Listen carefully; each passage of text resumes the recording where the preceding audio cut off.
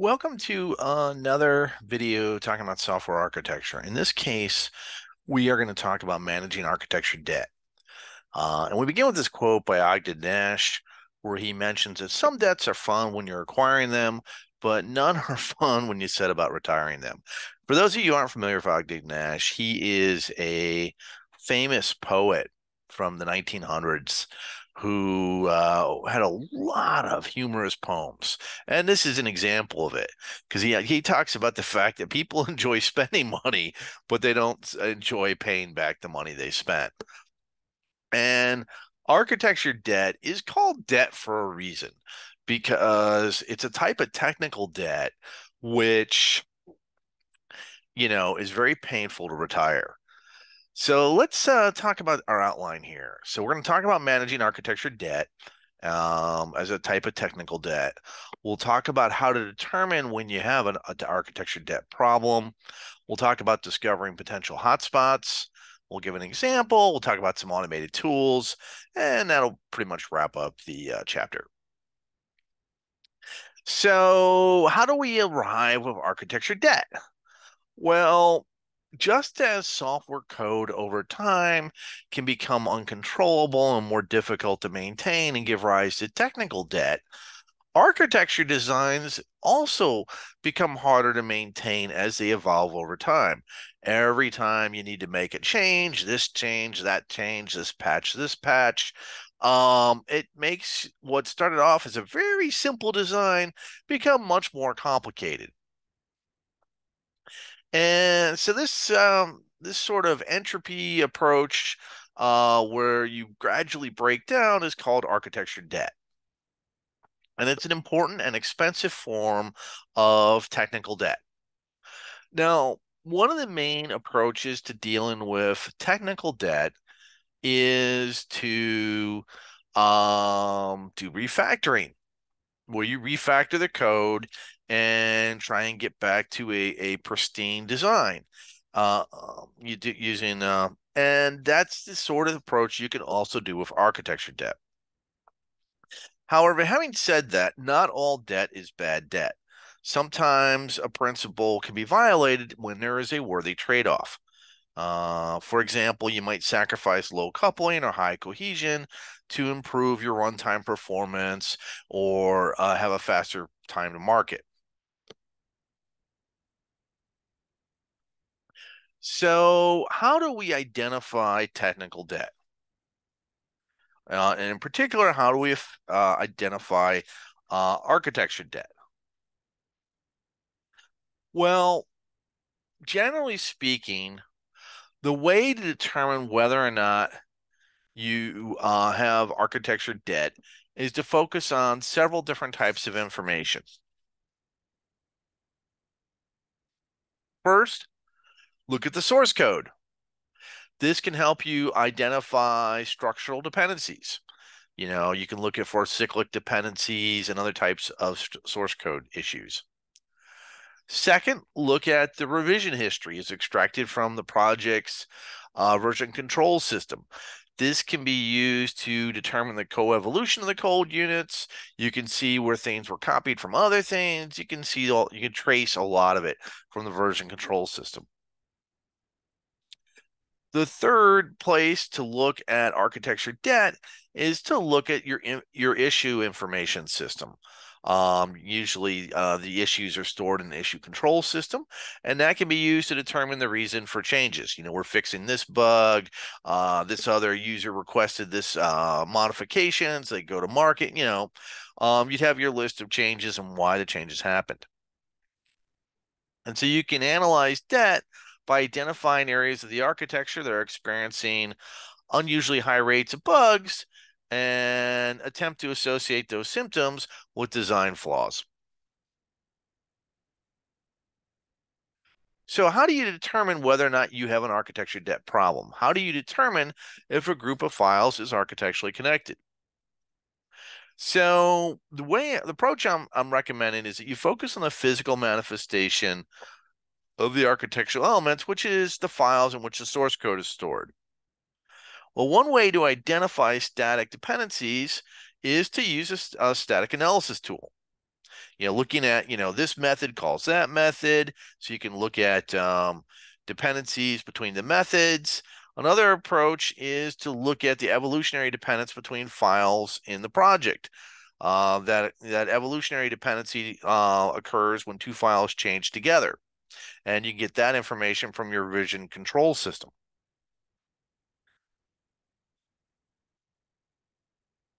So you can represent file dependencies using a design structure matrix, which is really just an Excel spreadsheet where you got files of rows and columns, and then you annotate the dependencies in the cells that cross-reference to the rows and the columns.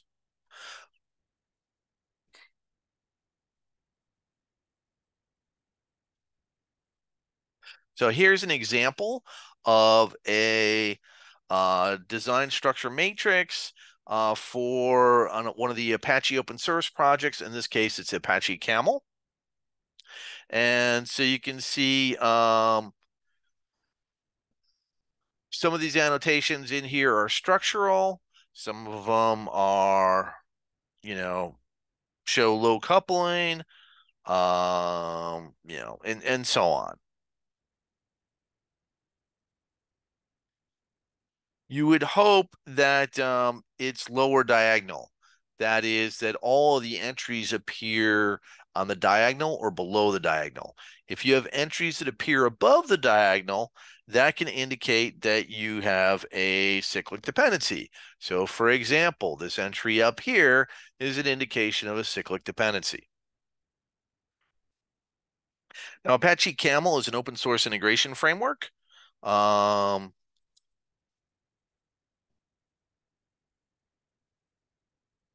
But generally, you would get those static dependencies by running one of these static analysis tools against the code, and it would discover that, hey, you're making calls you shouldn't be making.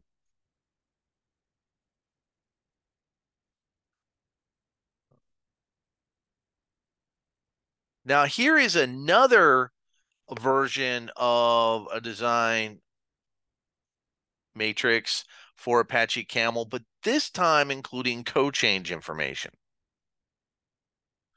Now, historical code change information is that information coming from the version control system, so we can see which components were changed the same time as these other components. And so this makes the diagram a lot harder to read because you get lots of additional entries. Here we have a few entries. All of a sudden, we got all these entries up here.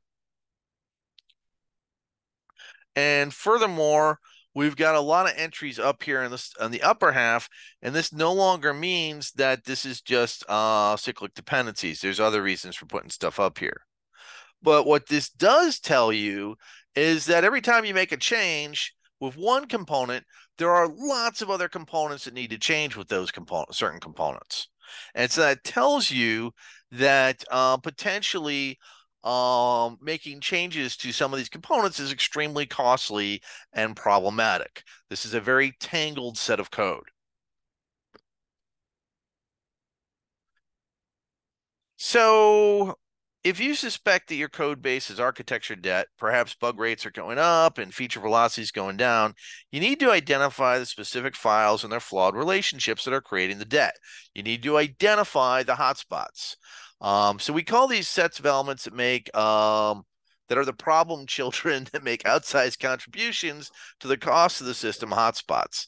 So to identify hotspots, we look for anti-patterns that contribute to high coupling and low cohesion. Just a reminder, an anti-pattern is a pattern of something not to do.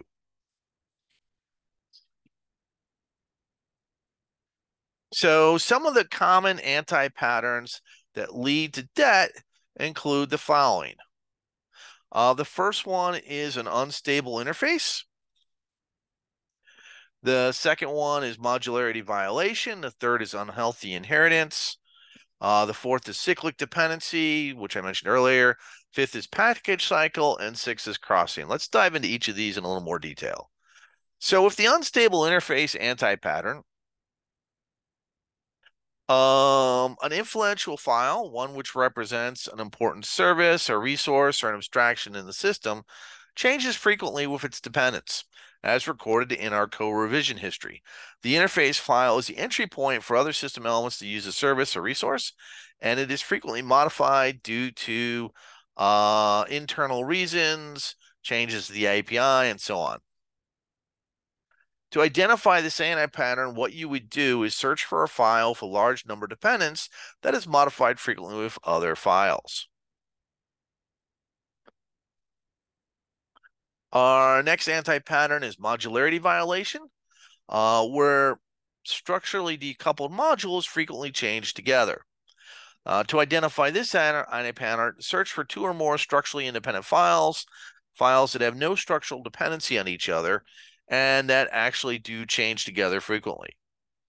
Our third one is unhealthy inheritance. Again, this would be in an object-oriented programming language. A base class depends on its subclasses, or a client class depends on the base class and one or more of its subclasses. To determine unhealthy inheritance, search for either the following two sets of relationships in a design matrix. In an inheritance hierarchy, a parent depends on its child class. In inheritance hierarchy, a client of the child class hierarchy depends on both the parent and one or more of its children. So basically, in a normal inheritance hierarchy, the children depend on the parent. So here what we're saying is, so you've got, child B depends on parent A is the normal way it works. But here what we're saying, unhealthy inheritance, child B depends on parent A, but parent A also depends on child B. So you've got sort of the cyclical inheritance going on, and that causes all kinds of programming problems and bugs. And related to that, we've got cyclic dependency, which is basically a larger version than unhealthy inheritance. You can think of unhealthy inheritance as being a subcategory of cyclic dependency.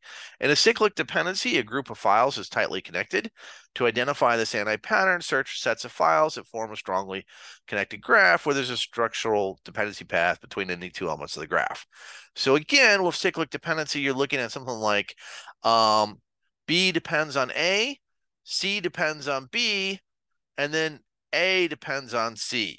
So it turns out everything's a cycle and everybody depends on everybody else. It could be as simple as A depends on B and B depends on A, but usually there's some middlemen that make it harder to spot. Let's talk about package cycle anti-pattern. Two or more packages depend on each other rather than form a hierarchical structure. Again, this is a subcategory of cyclic dependencies. Detecting this anti-pattern is similar to detecting a cyclic dependency. The package cycle is determined by discovering packages that form a connected graph. And finally, a crossing. A file has both a high number of dependent files and a high number of files on which it depends, and it changes frequently with its dependence and the files it depends on. To determine the file at the center of a crossing, search for a file that has both high fan in and fan out and substantial code change relations with other files. So some of these examples of anti-patterns you can discover just using your matrix and looking at and doing static code analysis and spotting the dependencies. Some of the other ones you have to look at what's being changed simultaneously. So you want to look at the versions, see after there's a change where everything else also is changing, and then realize, hey, this is what's going on here. Now, not every file in a hotspot is going to be tightly coupled with every other file. Instead, a collection might be tightly coupled to some and decoupled from others. Here's an example showing cyclic dependencies in another Apache open source project. In this case, it's Apache Cassandra, which is a widely used NoSQL database. You can see the dependencies shown here that we circled on line 8 and on row 8. There's also an unhealthy inheritance going on in this area over here in 14. So, there's multiple anti-patterns demonstrated here in this open source software project. Now, I'm using examples of open source projects because obviously all the code's freely available and it's easy to use. It's been my experience that proprietary code that is not open source is generally even worse. And that open source is among some of the best projects that are out there. And that code that is not closed source in many cases has a lot of problems with cyclic dependencies and other types of some of the other anti-patterns that we've talked about. Uh, so let's talk about how to fix a hotspot once you have identified some. Well, most issues in an issue tracking system are either bug fixes or feature enhancements. Bug fixes and bug-related and change-related churn are highly correlated with these anti-patterns and hotspots. In other words, those files that participate in anti-patterns and require frequent bug fixes are likely hotspots. And so for each file, you can determine the total number of bug fixes and changes and the total amount of churn that that file has experienced. So then you can sum up the bug fixes and the churn experienced by the files in the anti-pattern. And then you can sort of weight this and determine and quantify the amount of debt that's actually going on. And then what you can do is you can do a comparison in terms of the level of effort it would take to do a refactor and deal with this and be able to quantify whether it would be beneficial to do a refactor or whether you really don't need to worry about it.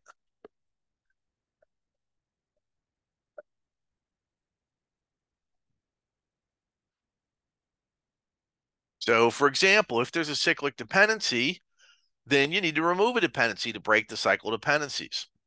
And so the architect can look at that cyclic dependency, look at the level of effort it would take to refactor and remove the dependency, and then compare that against the number of fixes that that cyclic dependency is causing and the amount of effort that's being spent on it in terms of bugs that are being generated by the cyclic dependency, and justify the level of effort to remove this cyclic dependency because of the amount of money we would save in terms of bug fixing. So here's an example. This is done with SoftServe, a multinational software outsourcing company. At the time of the analysis, SoftServe had almost 800 source files and a revision history and issues over a two-year period. And the SoftServe software was maintained by half a dozen full-time developers and a lot of occasional part-time contributors.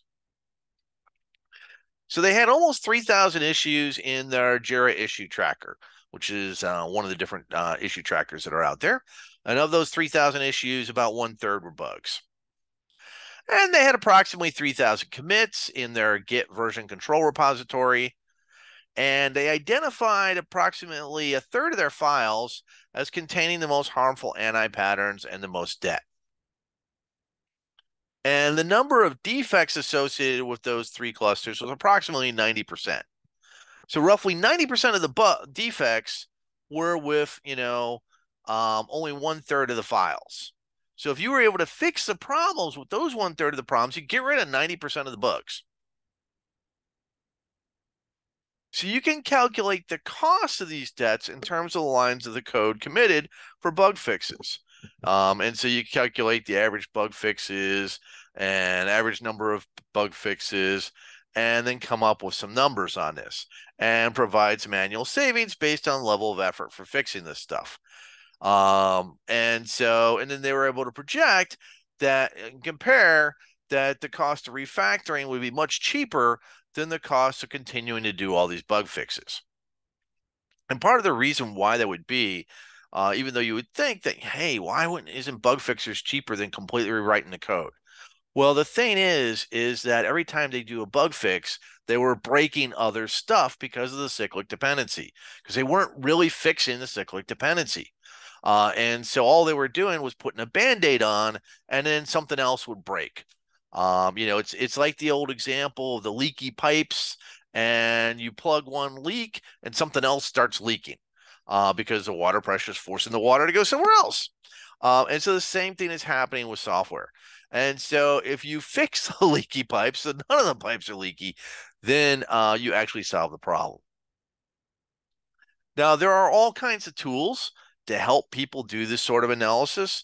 tools for extracting issues from the issue trackers, tools from extracting logs from the revision control system, tools to re-engineer the code base to identify dependencies, tools to look for the anti-patterns, and tools to calculate the technical debt associated with hotspots.